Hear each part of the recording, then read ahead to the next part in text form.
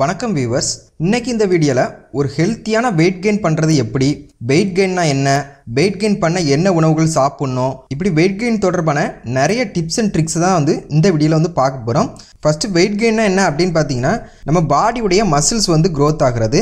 பாடியில் new muscles growth ஆகும்போது தான் பாடியுடைய வெயிட் இன்க்ரீஸ் ஆகும். இதைத்தான் நம்ம வெயிட் கெயின் அப்படின்னு சொல்கிறோம். சீக்கிரமாக வெயிட் கெயின் பண்ணணும்னா ஒரு 3 விஷயத்தை ஃபாலோ பண்ணாலே போதும்.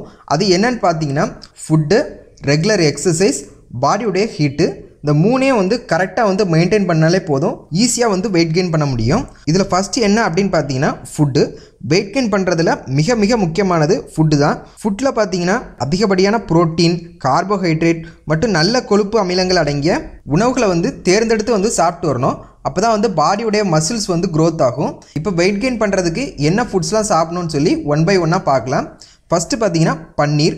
பன்னீரில் பார்த்தீங்கன்னா 100 கிராம் பன்னீரில் 19 கிராம் ப்ரோட்டீன் இருக்குது. வெஜிடேரியன் ஃபுட் மட்டும் சாப்பிட்றவங்களுக்கு ஒரு நல்ல ப்ரோட்டீன் சோர்ஸ் உள்ள ஃபுட்டுன்னு பார்த்தீங்கன்னா அது பன்னீர் தான். அடுத்து பார்த்தீங்கன்னா soya items, soya beans, soya பால், சோயா சிக்கீஸ், இதிலலாம் அதிகப்படியான புரதம் இருக்குது. இந்த சோயா ஐட்டம்ஸ்லேயும் நிறைய ரெசிபிஸ் நீங்கள் செய்து சாப்பிட்டு வரலாம்.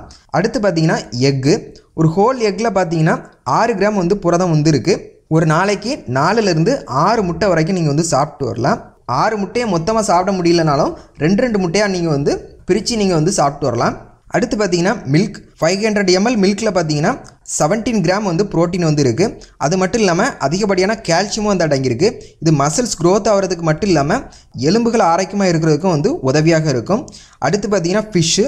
100 கிராம் ஃபிஷ்ஷில் பார்த்தீங்கன்னா 20 கிராம் ப்ரோட்டீன் இருக்குது. அது மட்டும் இல்லாமல் ஃபிஷ்ஷில் நிறைய எசென்ஷியல் ஃபேட்டி ஆசிடும் இருக்குது. இது நம்முடைய மசில்ஸ் க்ரோத் ஆகிறதுக்கும், brain, nerve system, immunity system இதெல்லாம் இன்க்ரீஸ் பண்ணுறதுக்கும் ரொம்பவே உதவியாக இருக்கும். ஸோ ஃபிஷ்ஷை கூடுமான வரைக்கும் ஃப்ரை பண்ணாமல் பாயில் குக்கிங்கே பண்ணி சாப்பிட்டுவாங்க. அடுத்து பார்த்திங்கன்னா சிக்கன் பிரீஸ்ட். ஹோல் சிக்கனில் பார்த்தீங்கன்னா பிரீஸ்டில் தான் அதிகப்படியான புரதம் அடங்கியிருக்கு. 100 கிராம் பிரீஸ்ட் சிக்கனில் பார்த்தீங்கன்னா 25 கிராம் ப்ரோட்டீன் இருக்குது.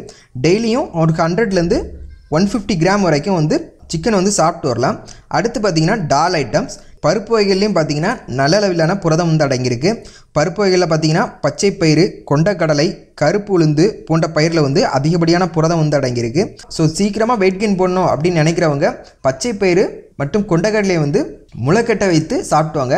இப்படி முளைக்கட்டை வைக்கும்போது அதனுடைய சத்துக்களும் புரோட்டீன் லெவலும் டபுள் மடங்காக இன்க்ரீஸ் ஆகும். ஸோ இது மசில்ஸ் சீக்கிரமாக க்ரோத் ஆகிறதுக்கும் யூஸ்ஃபுல்லாக இருக்கும். அடுத்து ஸ்நாக்ஸ் ஐட்டம்ஸ் மாதிரி என்ன உணவுகள்லாம் சாப்பிடலாம் அப்படிங்கிறத பற்றி பார்க்கலாம். ஃபஸ்ட்டு பார்த்தீங்கன்னா பீனட், நிலக்கடலை. 100 கிராம் பீனட்டில் பார்த்தீங்கன்னா 560 gram கலோரிஸும் 20 gram protein, 45 gram fat அடங்கியிருக்கு. பீனட்டில் பார்த்தீங்கன்னா மோனோசேச்சுரேட்டட் ஃபேட்னு சொல்லக்கூடிய நல்ல கொழுப்பு அமிலங்கள் தான் அடங்கியிருக்கு. ஸோ வெயிட் கெயின் பண்ணணும்னு நினைக்கிறவங்க இந்த நிலக்கடலையை தினமும் 50லேருந்து 100 கிராம் வரைக்கும் நீங்கள் சாப்பிட்டு வரலாம். அடுத்து பார்த்தீங்கன்னா டேட்ஸு, காய்ந்த திராட்சை, எள்ளு மிட்டாய் இது போன்ற உணவுகளையும் நீங்கள் ஸ்நாக்ஸாக சாப்பிட்டு வரலாம். அடுத்து பார்த்தீங்கன்னா வாழைப்பழம். வாழைப்பழத்துலேயும் பார்த்தீங்கன்னா வெயிட் கெயின் பண்ணுறதுக்கு தேவையான நிறைய நியூட்ரிஷன் அடங்கியிருக்கு. வாழைப்பழ வகைகளில் பார்த்தீங்கன்னா நேந்திரம் வாழைப்பழம் கிடச்சின்னா வாங்கி சாப்பிடுங்க. வெயிட் கெயின் பண்ணுறதுக்கு ரொம்பவே உதவியாக இருக்குது அப்படின்னு சொல்லி நிறைய ஆய்வுகளை நிரூபிக்கவும் செஞ்சுருக்காங்க. ஸோ சீக்கிரமாக வெயிட் கெயின் பண்ணணும் அப்படின்னு ட்ரை பண்ணுறவங்க இந்த உணவுகளை எல்லாம் சாப்பிட்டுவாங்க. சீக்கிரமாக வெயிட் கெயின் பண்ணுறதுக்கு உதவியாக இருக்கும். அடுத்து பார்த்தீங்கன்னா வெயிட் கெயின் ஃபாலோ பண்ண வேண்டிய அடுத்த விஷயம் என்ன அப்படின்னு பார்த்தீங்கன்னா ரெகுலர் எக்ஸசைஸ்.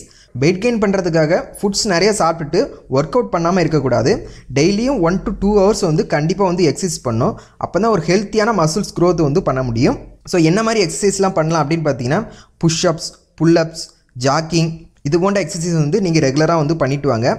ரெகுலராக எக்ஸசைஸ் பண்ணும்போது பாடியுடைய பேட் ஃபேட்ஸ்லாம் ரிமூவ் ஆகி ஒரு ஸ்ட்ராங்கான மசில்ஸ் க்ரோத்தை கொண்டு வர முடியும்.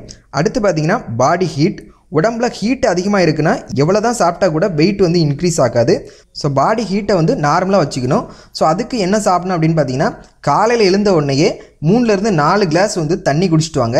இது பாடி கூலாக வச்சுக்கிறதுக்கு மட்டும் இல்லாமல் பாடியில் இருக்கக்கூடிய டாக்ஸின்ஸ் எல்லாத்தையும் ரிமூவ் பண்ணுறதுக்கும் பாடியை க்ளீன் பண்ணுறதுக்கும் ரொம்பவே யூஸ்ஃபுல்லாக இருக்கும். சில பேருக்கு பார்த்தீங்கன்னா இயற்கையாகவே பாடி ரொம்ப ஹீட்டாக தான் இருக்கும். ஸோ அப்படிப்பட்டவங்க மட்டும் காலை ஒரு வேளை மட்டும் சோற்று கற்றாழை ஜூஸ் ரெகுலராக குடிச்சிட்டு வாங்க. இப்படி குடிச்சிட்டு வரும்போது பாடியுடைய ஹீட் நல்லாவே ரெடியூஸ் ஆயிரும். மதிய உணவுகளில் தயிர் சேர்த்துக்கோங்க. இந்த உணவுகளெல்லாம் சாப்பிட்டு வரும்போது பாடியுடைய ஹீட் நார்மலாக இருக்கும். வெயிட் கெயின் பண்ணுறதுல பாடியோடைய ஹீட்டை வந்து நார்மலாக வச்சுக்கிறது ரொம்பவே வந்து அவசியமான ஒன்று. அடுத்து பார்த்தீங்கன்னா ஆண்கள் வெயிட் கெயின் பண்ணுறதுக்காக ட்ரை பண்ணுறீங்கன்னா அடிக்கடி மாஸ்டர்பேஷன் வந்து பண்ணக்கூடாது. இப்படி பண்ணும்போது ஸ்பெம் வந்து வேஸ்ட் ஆகும். சாப்பிட்ட உணவில் இருக்கக்கூடிய எல்லா சத்துக்களுமே வந்து இந்த ஸ்பெம் வந்து உருவாகிறதுக்கே வந்து சரியாக போயிடும். பாடியும் வந்து அதிக ஹீட்டாகவும் செய்யும். அதே சமயம் டயர்டாக இருக்கிறதுனால எக்ஸசைஸ் பண்ணுறதுக்கு இன்ட்ரெஸ்ட்டும் இருக்காது. ஸோ வெயிட் கெயின் பண்ணோம் அப்படின்னு ட்ரை பண்ணுறவங்க மாஸ்டர்பேஷன் பண்ணுறதை கூடுமான வரைக்கும் தவிர்த்துட்டு மனதை ஆரோக்கியமாகவும் மகிழ்ச்சியாகவும் வைக்க ட்ரை பண்ணுங்கள். சீக்கிரமாகவே வந்து வெயிட் கெயின் பண்ணிட முடியும். என்ன நண்பர்களே, இன்றைக்கி இந்த வீடியோவில் ஒரு ஹெல்த்தியான முறையில் எப்படி வெயிட் கெயின் பண்ணுறது, சாப்பிட வேண்டிய உணவுகள் என்ன, வெயிட் கெயின் தொடர்பான நிறைய டிப்ஸை வந்து இந்த வீடியோவில் வந்து பார்த்துருக்குறோம். இந்த வீடியோ உங்களுக்கு பயனுள்ளதாக இருந்ததுன்னா ஒரு லைக் பண்ணுங்கள். பிறருக்கும் பயனுள்ளதாக இருக்கணும் அப்படின்னு நினச்சிங்கன்னா கண்டிப்பாக வந்து ஷேர் பண்ணுங்கள்.